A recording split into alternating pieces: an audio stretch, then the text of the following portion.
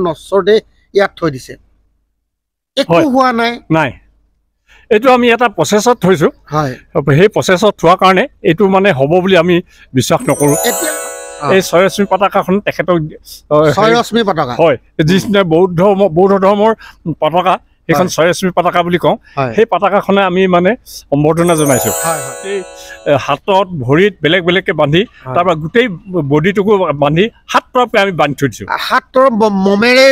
কৰি থোৱা মম মানে সেই কাপোৰ দি পিনি হয় হয় হয় মম মিহলি কৰা কাপোৰেৰে আমি হাত তৰফ দি থৈ দিছো চকাৰ হ'ব এতিয়া আমাৰ এইখন 10 চকাৰ হ'ব 10 চকাৰ 50 ফুট দীঘল হ'ব মাজৰ যিটো মেইন সেইটো হ'লগে 25 ফুট বাকি আগৰ ফালে 12 ফুট ইপিনি 12 ফুট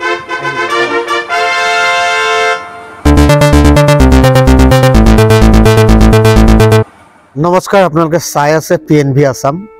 আৰু প্ৰথমতে মোক 10,000 অনুৰাগীয়ে মোৰ ভিডিঅ' চোৱাৰ কাৰণে মই আন্তৰিক কৃতজ্ঞতা জ্ঞাপন কৰিছোঁ আৰু নতুন ভিডিঅ'লৈ আপোনালোকক লৈ যাব বিচাৰিছোঁ তাৰ আগতে কৈছোঁ যিসকলে এতিয়ালৈকে মোৰ PNV সাবস্ক্ৰাইব কৰা নাই তেখেতসকলে চেনেলটো সাবস্ক্ৰাইব কৰিব চেনেলটো সাবস্ক্ৰাইব কৰি আপোনালোকে এবাৰ মোক নতুন ভিডিঅ' কিছুমান আগবঢ়াই নিবলৈ আপোনালোকে সাহস দিব বুলি মই আশা কৰিছোঁ আৰু মই আজি আছোঁ ঐতিহাসিক চলাপথাৰ শ্যামগাঁৱৰ বৌদ্ধ বিহাৰৰ সন্মুখত আৰু মই আজি কিছুদিনৰ আগতে আপোনালোকক মই এটা কথা কৈছিলোঁ যে ইয়াত আগষ্ট মাহত ইহলীলা সম্বোধন কৰিছিলে ইয়াৰ যিগৰাকী ভান্তে ধৰ্মৰত্ন ভদন্ত শাসন বংশ তেখেত ইহলীলা সম্বোধন কৰিছিলে তেখেতৰ মৃতদেহ এতিয়ালৈকে সৎকাৰ কৰা হোৱা নাই আজি নৱেম্বৰ মাহৰ শেষ আৰু তেখেতৰ মৃতদেহ সৎকাৰ কৰা হ'ব অহা ফেব্ৰুৱাৰী মাহত তাত ইমান দিনীয়াকৈ এটা মৃতদেহ কেনেকৈ ৰখা হৈছে এটা মৃতদেহ ইমান দিন কেনেকৈ ৰখা হৈছে এই কি প্ৰযুক্তি কি তাত কি কৌশল প্ৰয়োগ কৰিছে যে কোনো ধৰণৰ গোন্ধ নোহোৱাকৈ কোনো ধৰণৰ নেগেলা নপচাকৈ এটা মৃতদেহ কেনেকৈ ৰাখিছে আৰু এইটো হৈছে তেখেতসকলৰ বৌদ্ধ ধৰ্মাৱলম্বী লোকৰ যিসকল বিশিষ্ট ব্যক্তি থাকে যিসকল বিশিষ্ট ধৰ্মগুৰু থাকে তেখেতসকলৰ ক্ষেত্ৰত এই সৎকাৰৰ নিয়মটো এটা উৎসৱ হিচাপে উদযাপন কৰা হয় আৰু সেই উৎসৱক কোৱা হয় ৰথ উৎসৱ আৰু এই ৰথ উৎসৱ আয়োজন হ'ব ফেব্ৰুৱাৰী মাহত কাৰণ ফেব্ৰুৱাৰী মাহত যিহেতু পথাৰসমূহ মুকলি হ'ব আৰু এটা বৃহৎ অঞ্চল প্ৰয়োজন হ'ব এখন ৰথ বনাই সেই ৰথত তেখেতৰ সৎকাৰ কৰা হ'ব আৰু এই গোটেই প্ৰক্ৰিয়াটো বা তেখেতৰ মৃতদেহ কেনেকৈ ৰাখিছে তেখেতৰ মৃতদেহ কি প্ৰকাৰে ৰাখিছে কি ঔষধ প্ৰয়োগ কৰিছে কেনেকৈ ইমান সুন্দৰকৈ ৰাখিছে এই গোটেই কথাখিনি জনাম বুলি মই অলপ দিনৰ আগতে আপোনালোকক এটা ভিডিঅ' যোগে জনাইছিলোঁ আৰু আজি মই সেই ভিডিঅ'টোকে কৰিবলৈ আহিছোঁ আৰু শেষলৈকে ভিডিঅ'টো চাব এটা অতি বহু কথা জানিবলগীয়া এটা ভিডিঅ' বহু বিষয়ে আমি বৌদ্ধ ধৰ্মাৱলম্বী লোকসকলৰ বিষয়ে বহু কথা নাজানো আৰু যিসকল বৌদ্ধ ধৰ্মাৱলম্বী লোক তেখেতসকলে নিশ্চয় জানে বিষয়টো কেনেকুৱা বা কি ধৰণৰ ৰথ উৎসৱ উদযাপন কৰে কিন্তু আমি যিহেতু নাজানো আমাৰ নতুন প্ৰজন্মই এনেধৰণৰ প্ৰথাবিলাক এনেধৰণৰ নিয়মবিলাক জনাৰ প্ৰয়োজন আছে আৰু সেই উদ্দেশ্যে মই ভিডিঅ'টো আৰম্ভ কৰিছোঁ ভিডিঅ'টো স্কিপ নকৰাকৈ শেষলৈকে চালে নিশ্চয় বহু কথাই আমি জানিব পাৰিম আজি আচলতে মোৰ গোটেই ভিডিঅ'টো কৰাত সহায় কৰি আছে বিপিনে সহায় কৰি আছে আমি এতিয়া আহি আছোঁ নিকপন ক্যান হ'ল য'ত সেইজন মই যিটো কথা কৈ আছিলোঁ অলপ দেৰি আগত যে নশ্বৰদেহ ৰখা হৈছে নেগেলা নপচাকৈ সেই নিকপন ক্যানলৈ আমি আহি আছোঁ আৰু এয়া হ'ল নিকপন ক্যাং ইয়াতেই যিগৰাকী ধৰ্মৰত্ন ধৰ্মগুৰু আমাৰ ভদন্ত ডক্টৰ শাসন বংশ মহাথেৰৰ নশ্বৰদেহ ইয়াত থোৱা হৈছে তেখেতৰ মৃত্যু হৈছিলে আগষ্ট মাহত মই এই কথাখিনি অকণমান জানিব বিচাৰিম আপোনাৰ পৰা এই তেখেতৰ মৃত্যু কেতিয়া হৈছিলে আগষ্টৰ 24 তাৰিখে 24 আগষ্ট ৰাতিপুৱা হয় টাইমটো 7টা বজাত আগষ্ট মাহৰ পৰা আপোনালোকে ফেব্ৰুৱাৰী মাহলৈকে তেখেতৰ নশ্বৰদেহ ইয়াত থৈ দিছে একো হোৱা নাই এইটো আমি এটা প্ৰচেছত থৈছোঁ। হয়, সেই প্ৰচেছত থোৱাৰ কাৰণে এইটো মানে হ'ব বুলি আমি বিশ্বাস নকৰোঁ। এতিয়ালৈকে মই কোনো গোন্ধ এটা পোৱা নাই। নাই নাই নাই। এইটো যেতিয়া হেৰি হয়, এইটো আপোনাক দেখুৱাই দিওঁ। এইটো প্ৰথম তেখেতে মৃত্যুৰ পিছত এই ছবিটো। হয় হয়। তাৰপিছতে এইটো আমি বাহিৰলৈ উলিয়াই আনি আমাৰ যিটো হেৰি ধৰ্মৰ হওক বা সমাজৰ হওক যিটো নীতি, সেই নীতিটো পালন কৰি এইটো আমি এইখন হ'লগৈ 6 ৰশ্মি পতাকা। এই 6 ৰশ্মি পতাকাখন তেখেতক 6 ৰশ্মি পতাকা হয়, যিটো বৌদ্ধ ধৰ্মৰ পতাকা, সেইখন 6 ৰশ্মি পতাকা বুলি কওঁ। সেই পতাকাখনে আমি মানে সম্বৰ্ধনা জনাইছোঁ। হয় হয়। তাৰ পৰা এইটো হ'লগৈ AC ৰুমত হেৰি কৰি ওপৰত সেইটো প্লাষ্টিকৰ হেৰি প্লাষ্টিক দিয়া আছে, তলত মানে AC ৰখা হৈছে। কিমান দিন ৰখা হ'ল এনেকে? এই যে 3 দিন ৰখালো। তেনেকে 3 দিন ৰাখিল। 3 দিন ৰাখিল। এইটো সেইটো একেই। হয় হয়। তাৰপিছত এইটো যে দেখিছে মামি বনোৱা হৈছে। মামি বনাই আছে। এইটো মামি বনাই থাকোঁতে মানে হাতত মমবাতি কেনেকে বনাই, মামিটো কেনেকে বনাই? মমবাতি আমি প্ৰথমতে মমবাতি আনিলোঁ, আনি গলাই ল'লোঁ। গলাই তেখেতসকলে হেৰি কৰা ব্যৱহাৰ কৰা যিবোৰ চাংকান বুলি কয়, চাংকান, সেইবোৰ সৰু সৰুকৈ ফালি গেৰুৱা কাপোৰ সৰু সৰুকৈ মানে কাটি সেইখিনি মানে সেই মমত জুবিয়াই মমত একদম পূৰা সিজাই লৈ তাক মানে প্ৰত্যেকটো হেৰিতেই হাতত ভৰিত বেলেগ বেলেগকৈ বান্ধি তাৰপৰা গোটেই বডিটোকো বান্ধি 7 তৰপকৈ আমি বান্ধি থৈ দিছোঁ। 7 তৰপ মমেৰে কৰি থোৱা। মম মানে সেই কাপোৰ দি পিনি আৰু হয় হয়, মম মিহলি কৰা কাপোৰেৰে আমি 7 তৰপ দি থৈ দিছোঁ। তাৰপিছতে এই হেৰিটো শেষত এই ৰূপটো লৈছে। হয় হয় হয়, এই ৰূপটো লৈছে। তাৰপিছত এতিয়া যিটো ইয়াত আছে হেৰি পিঞ্জৰা নহয়, যিটো বাকচদ্বাৰ, এইটোৱে বাকচটোৰ এটা চাইড। এইটোৱে হয়, এই বাকচটোৰ ভিতৰতে সোমোৱাই থৈছে। এইটোত হেৰি কৰাৰ আগতে, মামি কৰাৰ আগতে সেই বাকচটো বেলেগ এটা বাকচত আমি ভৰাই তাত মানে প্ৰথমতে আমি চূণ, তাৰ লগতে আকৌ এঙাৰ, তাৰপিছতে আকৌ চাহপাত, সেই বস্তুবোৰ দি কিনাৰে কিনাৰে মানে তাৰ পৰা আকৌ চাদা দিছোঁ, দি গোটেই মানুহটো মানে ঢাকি পেলাইছোঁ। কেলে দিয়া হ'ল সেইখিনি? কেনেবাকৈ যদি তাৰ পৰা লিকেজ হৈ পিনি মানুহৰ গাৰ ৰসটো ওলায় তেতিয়াহ'লে সেই বস্তুখিনি এবজৰ্ব কৰিব। আৰু চূণ যদি থাকে, কেনেবাকৈ যদি লিকেজ হৈ পিনি মাখিয়ে যদি সোমাবলৈ হয় তেতিয়াহ'লেতো বেয়া হ'ব কথাটো। সেইবোৰ একো নহয় আৰু সেইকাৰণে চাদাটোৱে চূণটোৱে থাকিবই। ড্ৰেইনেজ পাইপ দিয়া দেখিছোঁ। সেইডাল আমি কেনেবাকৈ যদি লিকেজ হয় সেইপিনে যাবগৈ বুলি আমি ড্ৰেইনেজ হেৰি কৰিছোঁ, কিন্তু যোৱাটো সম্ভৱেই নহয়। তথাপি আমাৰ সেইটো কাৰণে দিয়া হৈছে সেইডাল। এই নিয়মটো আমাৰ চলাশ্যামতে প্ৰথম নে? আৰু এইটো আগত অৰুণাচলত যিবোৰ নেকি অসমৰ ভিক্ষু আছে, এখেতসকল হ'লগৈ এছিয়াৰ এগৰাকী বিশিষ্ট ধৰ্মগুৰু। তেখেতসকলে মানে চিনিয়ৰিটি বেচিছত এই যে ৰথখন পাইছে, এখেতে পাইছে 10টা চকা, কিছুমানে 6টাও পাব, কিছুমানে 4টাও পাব। যিটো মানে চিনিয়ৰিটি, সেই চিনিয়ৰিটিৰ ফালৰ পৰা এইটো চকাখিনি পায়। কিন্তু সকলো ভানতে নেপাবও পাৰে। সেইটো নেপাবও পাৰে। এনেকুৱা কিছুমান ৰুল ৰেগুলেশ্যন আছে। ৰথখন কিমান চকাৰ হ'ব এতিয়া? আমাৰ এইখন 10 চকাৰ হ'ব। 10 চকাৰ 50 ফুট দীঘল। 50 ফুট দীঘল হ'ব। মাজৰ যিটো মেইন সেইটো হ'লগৈ 25 ফুট। বাকী আগৰ ফালে 12 ফুট, এইপিনি 12 ফুট আহিব। এতিয়া আপোনালোকে এইটো কিমান দিন লাগিব নিৰ্মাণ কৰে ৰথখন? এইটো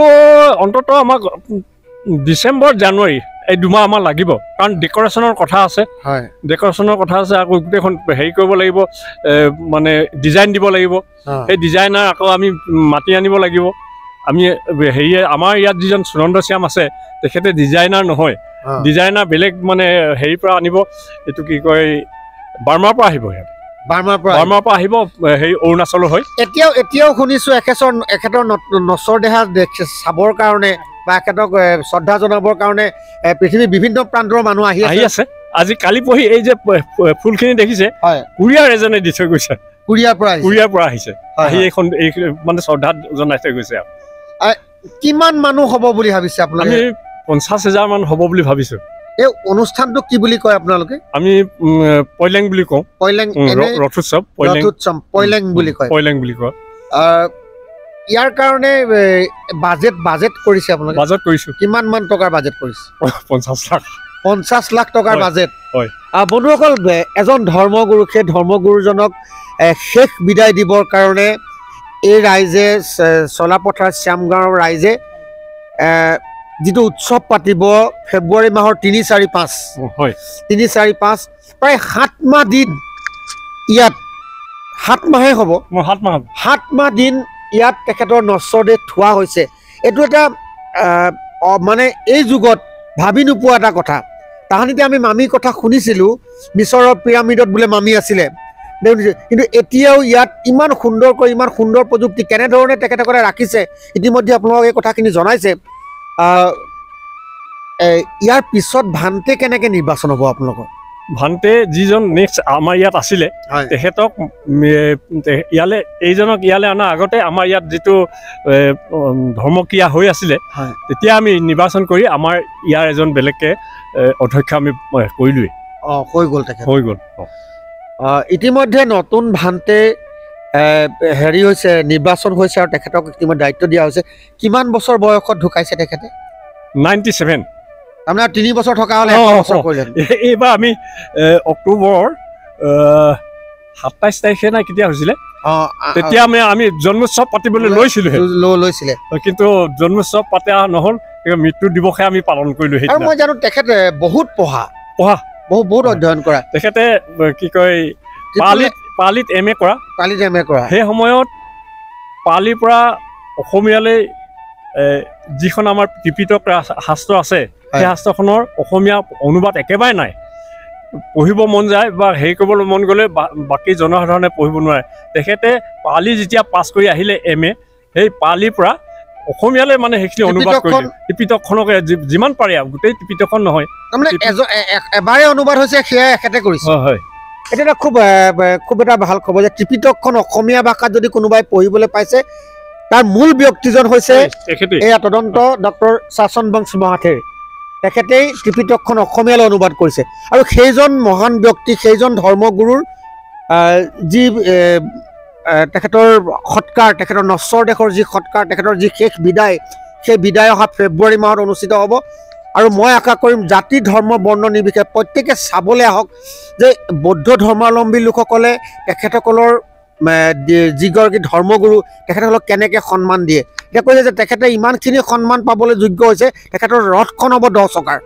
50 ফুট এখন দীঘল এখন ৰথত তেখেতক সৎকাৰ কৰা হ'ব আৰু সেয়া বহুতে দেখা নাই নিশ্চয় অহা 3, 4, 5 তাৰিখে যদি আহে সেই বিশেষ অনুষ্ঠানটো আপোনালোকে দেখিবলৈ পাব আপোনাক বহুত ধন্যবাদ আপুনি এই কথাখিনি জনোৱাৰ কাৰণে মই বহুত ধন্যবাদ অনুষ্ঠানটো সফল হওক আমি সেই অনুষ্ঠানটোলৈ নিশ্চয় আহিম আমাৰ আপোনালোকক ব্যক্তিগত হিচাপে মাতিবলৈ আমাৰ সময় নহ'ব নালাগে ব্যক্তিগত মাতিবই নালাগে এইটো আমাৰ হেৰি কৰিম আমি হোৱাটছএপত দিম হেৰি দিম আপোনালোকে সেইমতে আহিব খোৱা বোৱাৰ আমাৰ চব ব্যৱস্থা থাকিব ইয়াত তাৰ কাৰণে একো চিন্তা কৰিব নালাগে আমি মানে আমাক মাতিব নালাগে এইটো অনুষ্ঠান আমাৰ অনুষ্ঠান বুলি ভাবিছোঁ হয় নিশ্চয় ঠিক আছে আমি অকণমান ভিতৰলৈ যাওঁ ৰথৰ কাৰণে কাঠ এয়া কাঠ গোটেই যোগাৰ কৰিছে আৰু এইফালে চক এইফালে গোটেই কাঠে কাঠ আৰু ইতিমধ্যে ৰথখন নিৰ্মাণ হৈ আছে ৰথ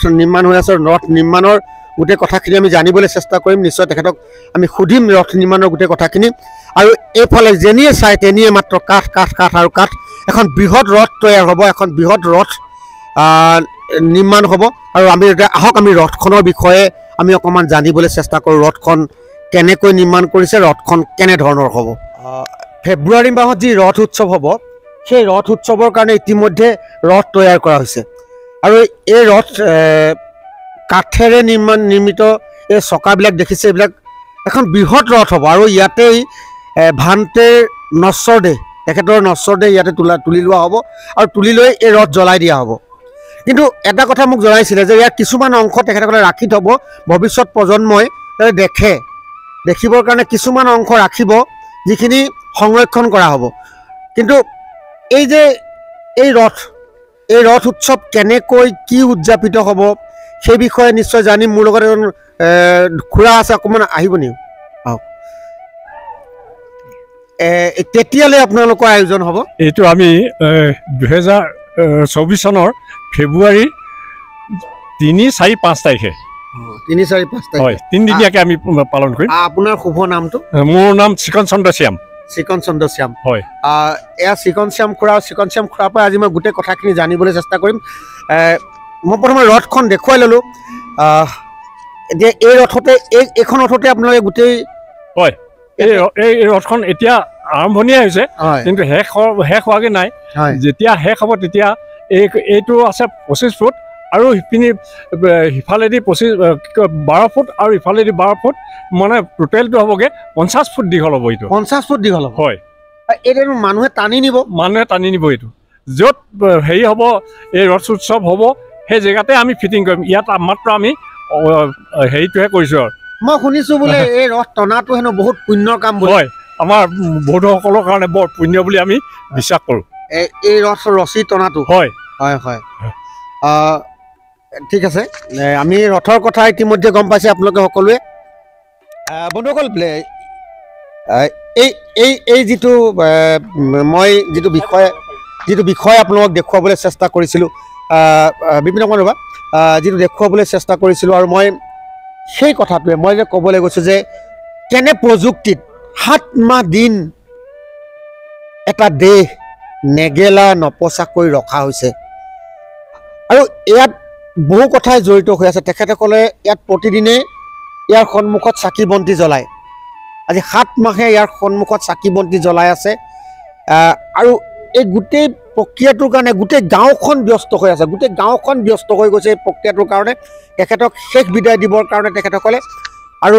মই আশা কৰিম আপোনালোক প্ৰত্যেকে এবাৰ আহক যে এই শাসন বংশ ডক্টৰ শাসন বংশ মহাথিৰ ভণ্টিৰ যি পৰিনিৰ্বাণৰ যি ব্যৱস্থা যি তেখেতৰ শেষ সৎকাৰ কৰাৰ যি ব্যৱস্থা সেই ব্যৱস্থা আৰু মই আপোনালোকক দেখুৱাইলোঁ নিকপাংক্যাং এয়া নিকপাংক্যাং বুলি কয় এই বিশেষ ঘৰটোক য'ত তেখেতক ৰখা হৈছে এতিয়া প্ৰায় 7 মাহ দিন আৰু আশা কৰোঁ প্ৰত্যেকে ভিডিঅ'টো ভাল পাইছে আৰু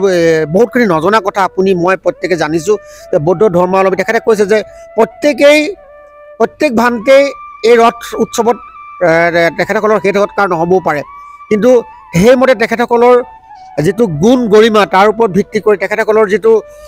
গ্ৰহণীয়তা তাৰ ওপৰত ভিত্তি কৰিহে তেখেতসকলে এই সন্মান লাভ কৰে আৰু এই সন্মান লাভ কৰিছে আমাৰ চৰাইদেউ জিলাৰ চলা শ্যাম গাঁৱৰ এয়া ভাদন্ত ডক্টৰ শাসন বংশ মহাথিৰ তেখেতে লাভ কৰিছে আৰু তেখেতক শেষ বিদায় দিব অহা 3-4-5 ফেব্ৰুৱাৰীত এটা বৃহৎ উৎসৱ 50 লাখ টকাৰ এটা বাজেটৰ এটা ডাঙৰ উৎসৱ এখন পথাৰত হ'ব তাৰ কাৰণে এখন পথাৰ প্ৰয়োজন হ'ব তাত 50,000ৰো অধিক মানুহ তাত থাকিব বুলি কৈছে অংশগ্ৰহণ কৰিব বুলি কৈছে আৰু ইতিমধ্যে ভাৰতবৰ্ষ নহয় বিশ্বৰ বিভিন্ন প্ৰান্তৰ পৰা ব্যক্তি আহি তেখেতক শেষ শ্ৰদ্ধা জ্ঞাপন কৰি আছে আৰু তাৰ কাৰণেই আচলতে তেখেতক এনেকৈ ৰখা হৈছে কেতিয়াবা এনেকুৱা প্ৰথম দেখিছোঁ আপোনাৰ লগত অহা সৌভাগ্য গম পাইছোঁ আগতে আহিছোঁ আৰু তেখেতে পৰিনিৰ্বাণ হোৱাৰ পিছতো আহিছোঁ আৰু প্ৰতিমুহূৰ্ততে আজি যিটো ব্যৱস্থাত ৰখা হৈছে আৰু প্ৰথমতে তেখেতলৈ শ্ৰদ্ধাঞ্জলি জ্ঞাপন কৰিছোঁ আৰু ইতিমধ্যে আপোনালোকে গম পাইছে প্ৰণতাৰ মুখেৰে যে অহা ফেব্ৰুৱাৰী মাহত যিটো অনুষ্ঠান হ'বলৈ গৈ আছে সৰ্ববৃহৎ অনুষ্ঠান এই অনুষ্ঠান সফল হওক তাকে কামনা কৰিছোঁ আৰু সকলোখিনি যিখিনি ব্যৱস্থা এই ব্যৱস্থাখিনি প্ৰণতাই চেনেলৰ যোগেদি দেখুৱাইছে আৰু সঁচাকৈ আমি প্ৰথমবাৰৰ পৰা দেখিছোঁ বৌদ্ধ ধৰ্মাৱলম্বী লোকৰ মাজত এনে ভণ্টিৰ আচলতে যি সৎকাৰৰ যিটো ব্যৱস্থা এটা সৰ্ববৃহৎ ব্যৱস্থা এই অঞ্চলৰ এই শ্যাম গাঁৱৰ বৌদ্ধবিহাৰত সঁচাকৈ এই অনুষ্ঠানটো সফল হওক সকলোৱে অংশগ্ৰহণ কৰক প্ৰত্যেকে আহক এই 3 দিন ধৰি অনুষ্ঠিত হ'বলগীয়া অনুষ্ঠানলৈ ৰথ কেনেধৰণে নিৰ্মাণ হৈছে দেখুৱালে আৰু সবটোকা এই অনুষ্ঠানটোৰ সফলতা কামনা কৰিছোঁ আৰু প্ৰণৱদালৈ ধন্যবাদ জনাইছোঁ শুভেচ্ছা জনাইছোঁ ইতিমধ্যে আমি গম পাইছোঁ তেখেতৰ এই PNB চেনেলে ছাবস্ক্ৰাইবাৰ ইতিমধ্যে 10,000 অতিক্ৰম কৰিছে আজি এই মুহূৰ্তত 10,000 যিহেতু ছাবস্ক্ৰাইবাৰ অতিক্ৰম কৰাৰ পাছত আমি তেখেতলৈ শুভেচ্ছা জনাইছোঁ আশা কৰিছোঁ এই চেনেলটো প্ৰত্যেকৰে মাজত বিয়পি পৰিব প্ৰত্যেকে নিজে গ্ৰহণ কৰিব আৰু বাঢ়ি যাওক ছাবস্ক্ৰাইব PNB আছাম সকলোৱে চাই থাকক যদি ভিডিঅ'টো ভাল লাগিছে শ্বেয়াৰ কৰিব আপোনালোকে সকলোৱে লাইক কৰিব আৰু PNB আছাম চাই থাকিব নমস্কাৰ।